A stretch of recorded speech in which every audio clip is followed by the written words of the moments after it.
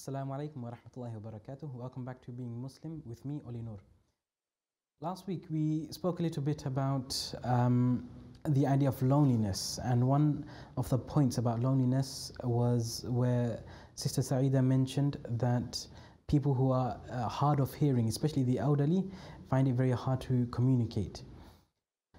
And this idea of communication, it's a very human element that we as all human beings take for granted, yearn for, and it is something that we don't even think about very often. So we have today with us a special guest to speak about the topic of deafness and hearing impairment. Brother Azad Hussain, Assalamu alaikum wa rahmatullahi wa barakatuh.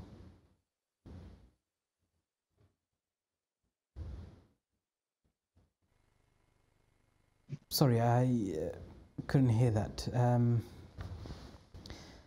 Sorry. Assalamu alaikum wa rahmatullahi wa barakatuh. Can you hear me now? Yes. Wa Yes. alaikum salam wa rahmatullahi wa barakatuh. Jazakallah khair. Thank you very much for having me on the show. Okay. Jazakallah khair for accepting our invitation. One of the reasons why I invited you to the show to speak about this is because deafness, it's something that we see in probably media a lot more recently, and it's something that in my personal experience, I haven't seen the community, the Bangladeshi community or the Muslim community, really offer much assistance or help within this for those who are deaf or hearing impaired. And mashallah, I've seen probably from East London Mosque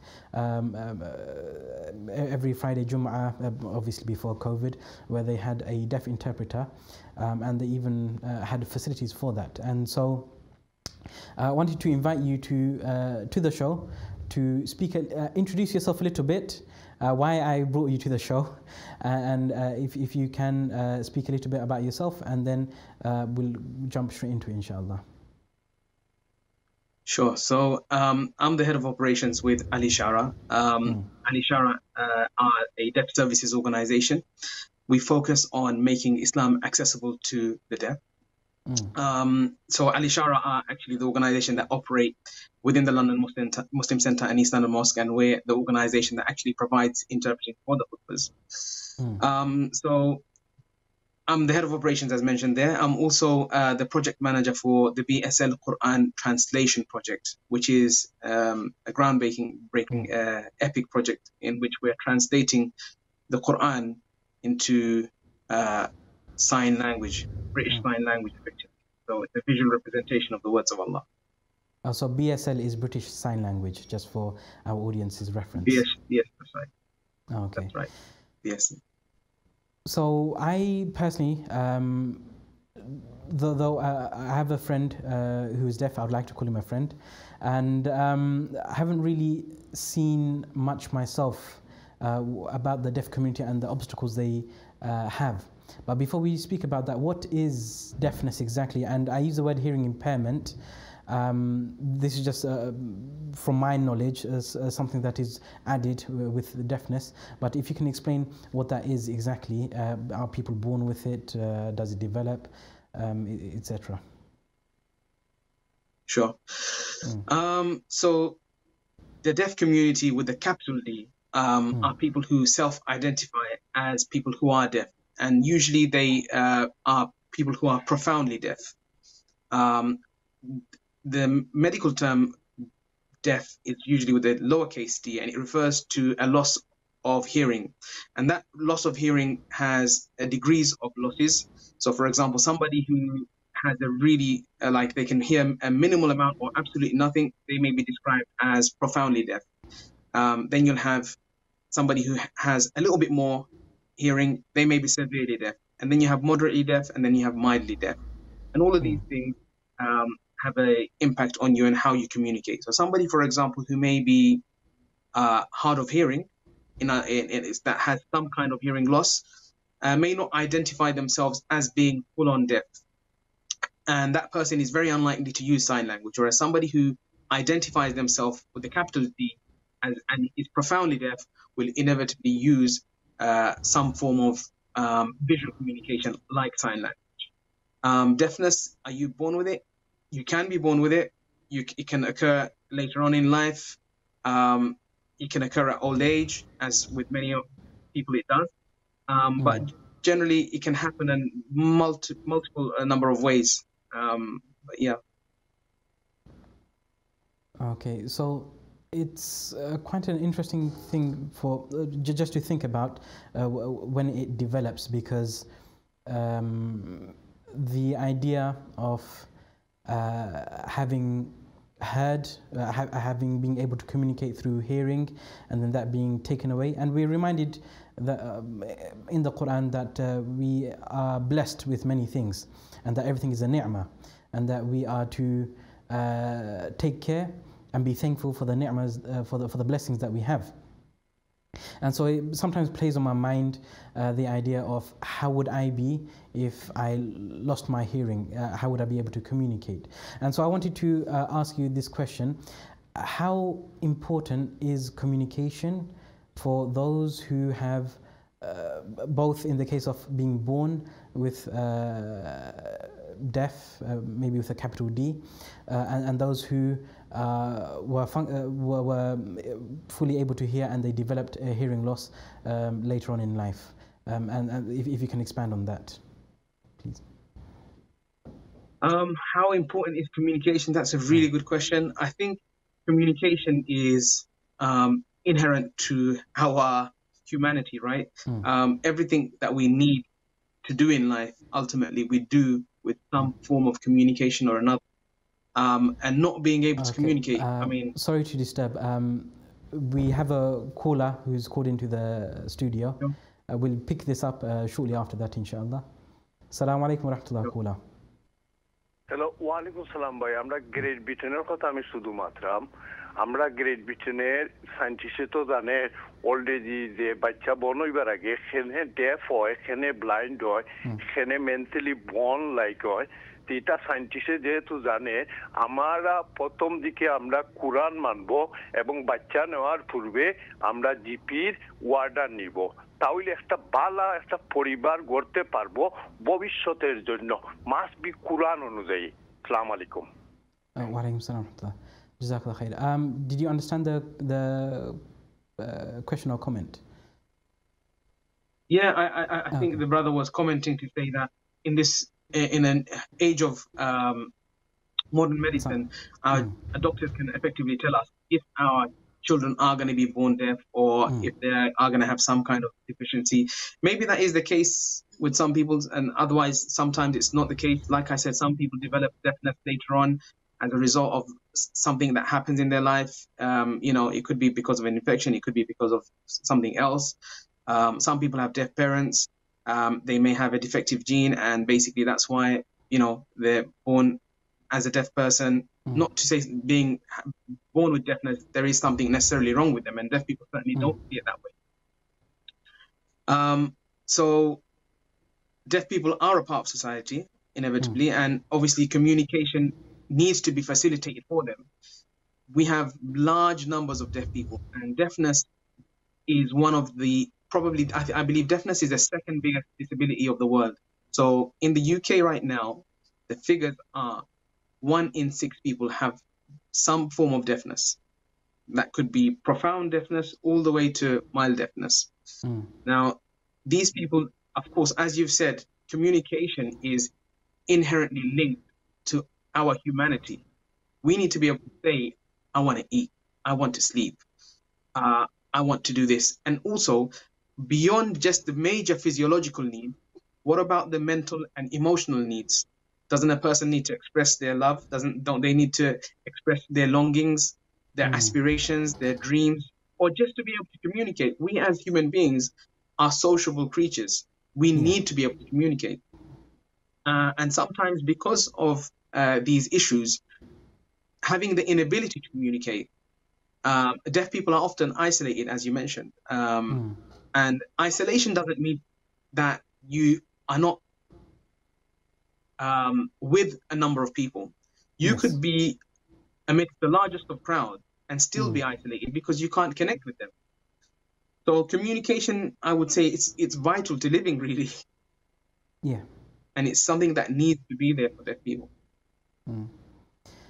And this is actually something that we explored last week when we had a counselor on speaking about loneliness and the idea of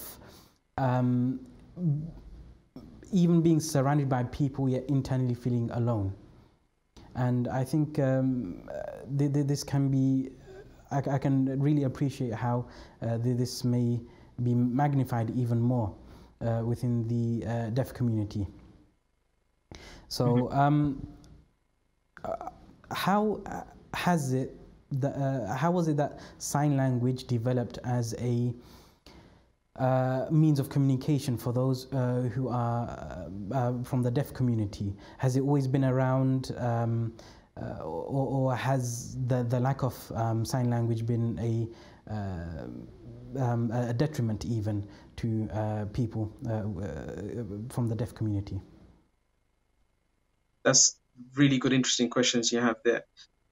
So again, signing, gesturing, communicating, as far as we know, or as far as we perceive, sign language has been around as long as there have been deaf people, because there would always have been an inherent need to communicate in some way, whatever it is a deaf person requires.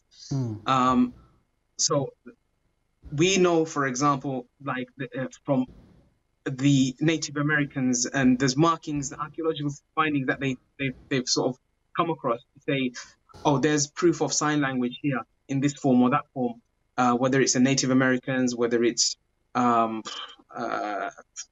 cavemen, or whoever it is, in various societies, various communities in history have been documented to use some form of sign or another. Even the Indian dancers, the Mudaras, I believe they call them, they used to communicate through a form of sign language. In Europe, you also had monks who would take a vow of silence. Now, they've taken a vow of silence, but nevertheless, they still need to communicate. And they also developed this kind of gestural system. However, sign language, in the way that we understand it now, how it's developed now, has had a specific part. So, for example, British Sign Language developed in the 18th century, as we know it now. And that was because a man named Thomas Braidwood decided to set up a school for parents of deaf children who are wealthy, and say, right, well, we're going to try to educate you through sign language and through oral methods, and and that's how it eventually became standardized. But however, in British history, because sign language isn't a written language, there isn't a lot of documentation to support exactly when, how, where it started. But however, if there are traces to go far as back as the 16th century to show that there have been marriages that have taken place, vows that have taken place through sign language. But as we know, British Sign Language now, it's developed in a history, against a background of oppression upon deaf people. Because again, in the, I believe, 19th century, they tried to ban sign language. But it's against that backdrop that slowly now it has developed. And since the 1980s, British Sign Language has been broadcasted on UK television as well. And that's obviously helped further excel it. Okay, so the idea of British Sign Language, we say British Sign Language, are there other sign languages? For example, I know America has one that they call ASL. Is it profoundly different, or is it? When it comes to languages, because we hear language, we speak language, we can hear differences. But for the most part, I think because most people do not know sign language, are there large differences between the different international sign languages? So again, language and culture are inherently linked. Okay. And in very much the same way, there are differences between cultures, there are differences in language. And I'll demonstrate that point to you. So, for example, one of the things that sign language includes are gestures, right? Hand gestures. if you were to imagine an Arab saying patience or gesturing patience or expressing that through body language in one way, shape, or form, how would you imagine an Arab would say patience? Honestly, it's a strange thought experiment, but probably quite pronounced. Probably using both hands, like I don't know, some sort of It's a good stop guess, sort but of. I don't know if you've ever definitely. Sorry to put you on the spot, but I don't know if you've ever seen this. Like Arabs, they're like sabr, patience. Yes. Have you seen that gesture? Yes, I have. So again, that's linked with their culture. That's how they would signify patience. Come on, have some patience. Whereas in British Sign Language, it's more like patience. So things have a etymological link. Signs represent things and are visual representations of things. So undoubtedly, each culture has a different perspective on what things are, and that's why visually they will be largely different. One of the things that deaf people have a running joke about is all the hearing people will say, if sign language same all across the world, and amongst the deaf community, they have this joke about them, and they'll say, our spoken languages same all across the world, because hearing people tend to say, it's a shame that sign language isn't the same. If it was the same, you'd all be able to understand each other. Well, I suppose the same applies for a spoken language as well. So, yeah, just an interesting fact. But language and culture are inherently linked, and for those reasons, there are variations. There are British Sign Language, however, and variants of it are used in other parts of the world. So, for example, Australia and New Zealand, they use a very close variant.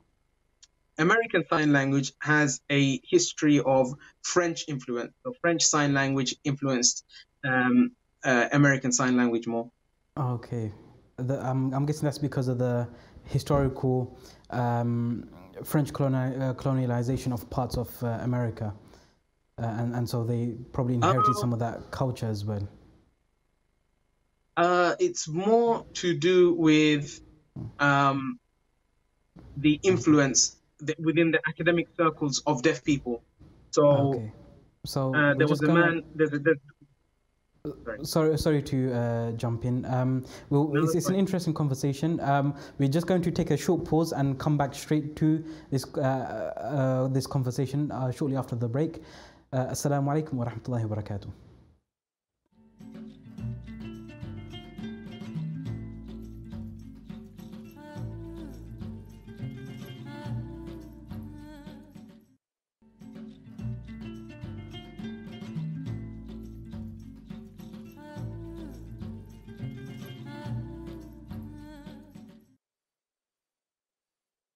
Assalamu alaikum wa rahmatullahi wa barakatuh. Welcome back to Being Muslim with me, Oli Noor. Just before the break, we had our guest Azad Hussain, who is from Al Ishara Trust, speak a little bit about deafness, and we were in the middle of our conversation about the cultural impact that that comes into the language. So, welcome back, Brother Azad. I just wanted to ask another question about the idea of lip reading. How is lip reading something that is common, or is it only very skilled people that are able to do so? Lip reading, when you say lip reading is something deaf people do as a part of generic communication in conjunction with sign language usually. Lip reading isn't a accurate way of communicating unless you already know a good degree of context. So generally, when we communicate in sign language, we use a combination of hand shapes, signs, movements, facial expressions, as well as lip patterns. Those lip patterns may be English or they may be sign language, and they can be read by other people that you're communicating with. But however, if it's exclusive lip reading, sometimes people have this notion that there could be somebody who could be looking at you from far, and they could just tell what you're saying without any without sufficient context. And in reality, it's actually extremely difficult to do, because there are lip patterns that we use, which are saying completely different things, but have exactly the same lip pattern. As an example, if I was to say, I love you, has the same lip pattern as the second thing that I said was elephant juice. And this is something they have a common thing with. I mean, they have no correlation, but the lip patterns look the same. So just to prove the point that lip pattern is not lip reading is not an effective way of necessarily communicating without it being in conjunction with other means of communication. Okay, so it's more like a set of secondary, not communication, but just as an additional tool to the communication within the sign language itself. That's right, yeah. So some people do use lip reading to get their cues of what is being said, but again, requires a good amount of context. I only ask this question because I do know a few people that are, let's use the word paranoid, about certain issues, and this is something that they'll be curious about. So I thought I'd just put that in there as a fun little question. Sure. But to get to the more serious matter, when it comes to the obstacles that people face. And there are many obstacles that people, whether it is a complete deafness or severe hearing loss, people can face within the community. I want to focus in on what Muslims may face that come from the deaf community. So again, it's really difficult, especially for Muslims who are deaf, because unfortunately within our communities, or within migrant communities per se, there is a specific stigma attached to deaf. So when, for example, a deaf child is born, 90% of deaf children are born to hearing parents. A lot of the times the reaction is one of like sort of devastation, or like, oh my gosh, how is my child going to have a normal life? How are they going to access Islam? How are they going to get married? These kind of things. And sometimes there is a heavy stigma attached to deaf people, and that can impede them. Many of the Muslims that are within the UK, sometimes, again, when you're talking about first generation parents who have migrated, sometimes they don't have English. And for them to learn BSL is a further stretch. So there are cases where we find there are deaf people who have Muslim families and so on and so forth, but unfortunately they're very isolated even within their households. So the communication between parent and child may be as basic as gestural communication, such as like, eat, sleep, that kind of communication, which obviously isn't necessarily sufficient. And then we have the whole range of access issues. So we're talking about access to religious services. How does a deaf person go into the masjid? How does he listen to a khutbah? How does he pray? What does he recite in his prayer? What is being said in the Quran? How does he understand this? How does he, as a person who's growing up in a Muslim household, how does he connect with Allah? Do you see what I'm trying to say? So a lot of the times we find people who are born in deaf Muslims who are born into Muslim households, sadly, at a later age, they often abandon Islam because they simply haven't had access to it or can't understand it. And sometimes the religious and cultural constraints they're kind of enforced on a person to say, right, this is what you have to follow. But they don't really understand why they have to follow it. It's never been explained to them. These are some of the difficulties that occur. And then obviously there are other issues when it comes to things like marriage, employment, overall communication within the Muslim deaf community isn't so great, which is one of the reasons that Al Ishara also offers sign language courses. SubhanAllah, it's quite, I guess, quite disheartening to hear the obstacles that that the Muslims from the deaf community can face, and it's something that I personally didn't even think about. I tend to do a lot of thinking, but to think that because of the lack of communication and even the fact that coming from migrant families, there's the additional, not even English as the base, but whether that's Bengali or some other language, and to understand to see this barrier, it's quite disheartening, and to also understand that because of this barrier and the cultural upbringing, some in fact leave Islam.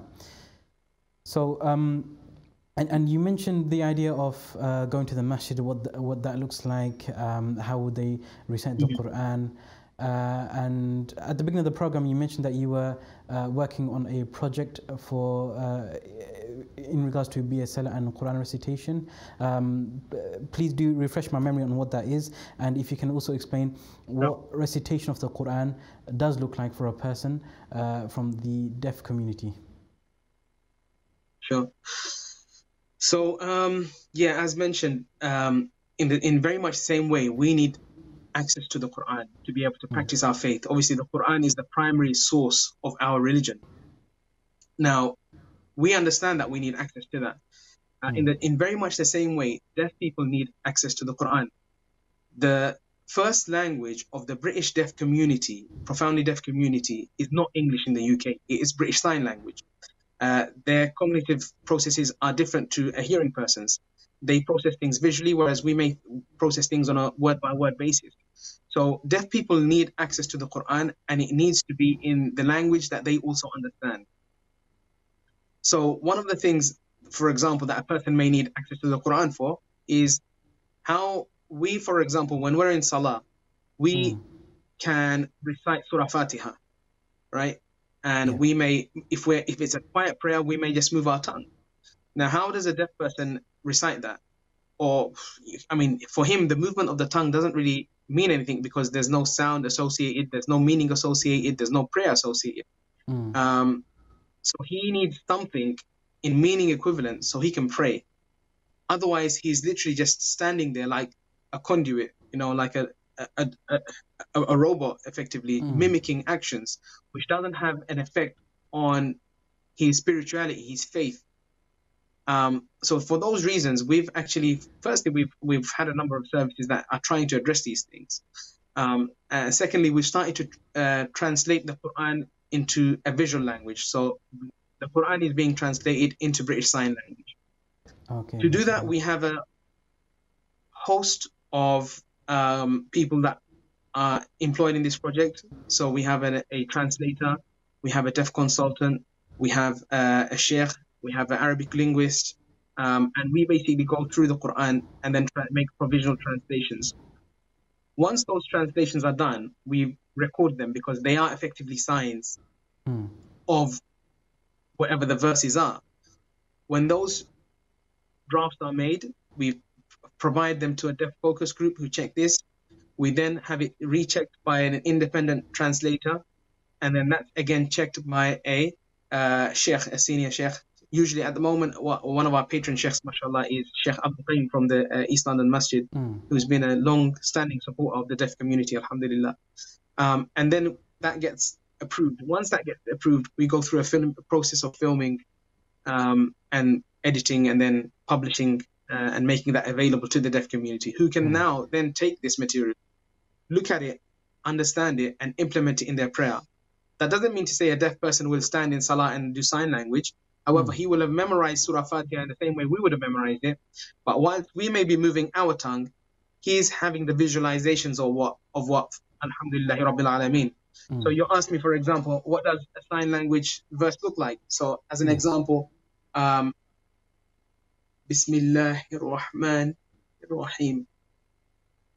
Alhamdulillah Rabbil Alameen, as an example. So these have specific meanings. So for example, this is praise Allah, the Lord of everything. Most merciful, most gracious. But these signs have meaning attached. When a deaf person sees them, they understand them. So just as we, but yeah, just as we hear the words in our native language, which for me English is my first language or primary language, and when we hear the most merciful, the most beneficent, or the ever merciful, the same way, I guess they would be the same way that we think about this, they would think about it from the receiving it visually, if that makes sense. Exactly. Okay. Exactly what it is. That's exactly what it is. And we've realized that there is a specific need for this, because in the past, as I mentioned before, that deaf people have sort of gone through the education system against a backdrop of oppression that's been on them. In the past, there's been occasions when there have been conferences that have tried to ban sign language around the world. So in the 1880s, there was a conference known as the Second International Conference for the Deaf and Dumb, not a term that we use anymore, but that's what the name of the conference was. And they effectively said oral communication was superior than signed communication, and they tried to ban sign language all around the world to force deaf people to try and read and write. They did this for a while, and they realized that actually, deaf people can read, and they can try and mimic sounds that you ask them to mimic. However, they didn't develop, they didn't learn, and that wasn't because of a mental impediment, but it was because their cognitive processes are different to us. So, for example, one of the things that is argued that what drives our thinking process is our inner voice. When we think, we may hear our inner voice in our head. If a deaf person doesn't have a voice, what do they hear? What drives their thinking process? And actually, it's visualizations. So in very much the same way, we may be able to read letters of English in a foreign language and not understand them. That's effectively what was happening to deaf people. Okay. So, if that makes sense. I think it does. And it sounds a bit, it reminds me of the eugenics movements that was happening, in some parts of the world, probably around the same time, give or take. So the idea that British Sign Language is, or sign language in general, is a first language, does that mean that when they read the translations in English, it's as if they are reading a foreign language? It depends on the person, but generally speaking, the average age of a deaf person, a deaf school leaver, the average literacy age is 9 years old. So English certainly isn't their first language. Just to go back to that example, it's like, imagine you can read something. It may have a significance to you. It may not have a significance to you. So I don't know if you've ever seen Somali. I understand you're from a Bangladeshi background, right? Yes. So I don't know if you've ever seen Somali writing in a newspaper. It may have English letters. However, those things have no significance to you, even if you can read it, if that makes sense. Yeah. Because it's not actually your language. So there are people who do understand English within the deaf community. However, their English is nowhere near like, for example, ours on average, we're speaking. And the average school leaver leaves with a literacy age of in and around 9 years old. It's to even think of British Sign Language as a, we say the word British and we think English immediately, but it's a, Jazakallah khair, you've really informed myself in thinking that it is a separate language, and to even think about reading in English, it's as if it is reading in a foreign language to them, because the school system, education system here is English. It is not the primary language of someone who's from the deaf community, which would be a much more visual language. And speaking about the idea of English translations or English works, or even whether it's English or Arabic or even Bangla, what resources are there for the deaf Muslims in general? And then inshallah we can go a little bit into the specifics of Al-Ishara. So sadly, the resources available to the deaf community, we're talking about Islamic resources, right? Yes. Or general Islamic we resources. Can talk about both. Islamic resources generally, it's in its stage of infancy. So up until we published Surah Fatiha, which was around 2.5 years ago, there wasn't an approved method in how deaf people can actually even recite Surah Fatiha. We have pockets of people trying to do certain things, but we don't have very many approved works that have gone through rigorous scholarly checking to say, here's a resource. So, for example, you and I, as English speakers, or the general Muslim, may have access to English translation of books, of hadith, of Quran, of how to make wudu, how to do salah, what to recite. Even if we can't access it in Arabic, we have transliterations which help us. And all of these things, there's extensive resources. Whereas just to go back for a deaf person, I mean, even the Quran is not there. Hadith is very far from the picture. We're working to produce work such as, how does a deaf person make wudu? How does a deaf person, what's the process of salah for a deaf person? We're obviously, generally speaking, the resources out there are very few and far between. Subhanallah. And what, if you can give us a little bit about, we've spoken about Al-Ishara a few times, the organization that that you're with. I say you're with, but you're one of the project managers, as well as the are you also the director of Al-Ishara as well? I'm the head of operations. Sorry, all these titles just get confused in my head. If you can tell us what, a bit of background about Al-Ishara, why it was set up, where it is, and what you're working on and what services you're providing, just so that our audience can know how we can better, I guess, be informed about the work that's going on, and how we can also try and contribute. Sure.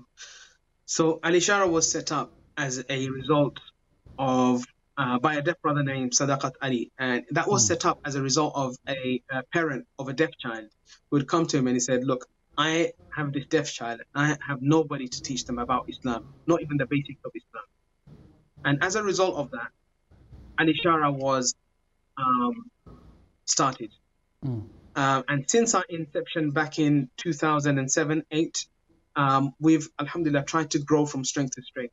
Our mentality has been, when a person has a deaf child, we want to be able to support them from the very onset all the way up to later on in life. And for those reasons, we've set up a number of services. So as we said earlier, the difficulty that Muslim parents face, thinking, how will my child access Islam? How will they say their Shahada? How will they learn their du'as? How will they be able to recite Quran? So one of the very first things that Al-Ishara done was set up a Al-Ishara Weekend Islamic School. And that catered for both children who are deaf and hard of hearing. So children were taught using two distinct methods. One was through British Sign Language, and one was through an oral method using speech and language therapy techniques and things like that. Ever since, we've grown our services now to, alhamdulillah, operate in a number of places, and I'll go through them with you.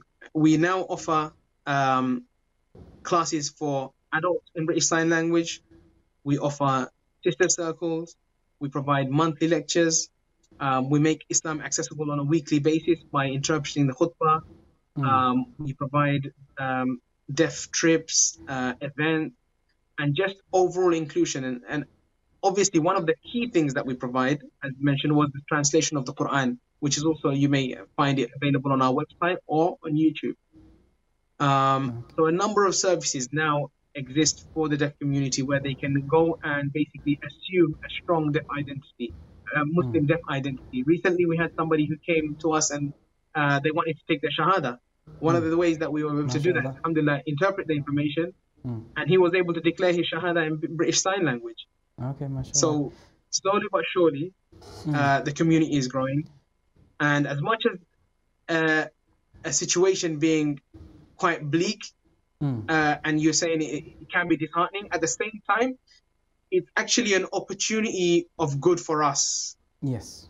So when you're there, you know, one day we like to imagine, one of the things that we talk about when we're with the team is we say one day there'll be future deaf Muslims who will say, there were some people in the past that helped us provide these resources, and now we have access to X, Y, and Z. And because of them, now, alhamdulillah, we can assume strong Muslim deaf identity. MashaAllah. So how can we find your organization, and how can we support it in this, as you mentioned, this really massive opportunity? Yep. So prior to the pandemic, as you know, the pandemic's changed everything for everybody. It's been a blessing in disguise for many of us as well.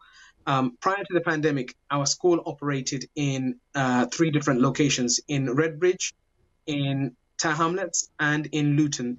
Now, alhamdulillah, we have classes orientated for those people, but we also have our services for children available everywhere.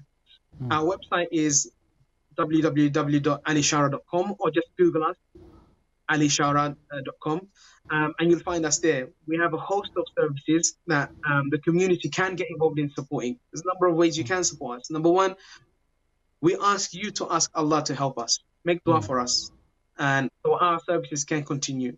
Number two, we work in a specialist niche area, which means we have to hire trained personnel, skilled personnel who are very expensive, effectively. And one of the ways that you can support our organization is by donating to our causes, and you can do that through our website. Number three, if you're interested in volunteering with us, contact us through our website, and inshallah we'll be in touch with you as well. Okay, Jazakallah khair, Brother Azad. We just come to the end of our program, and it was a really informative hour with yourself, and inshallah I will try my best to support your work, and inshallah, you know, we'll all make dua for the barakah in the work that you do, and for the success of the organization.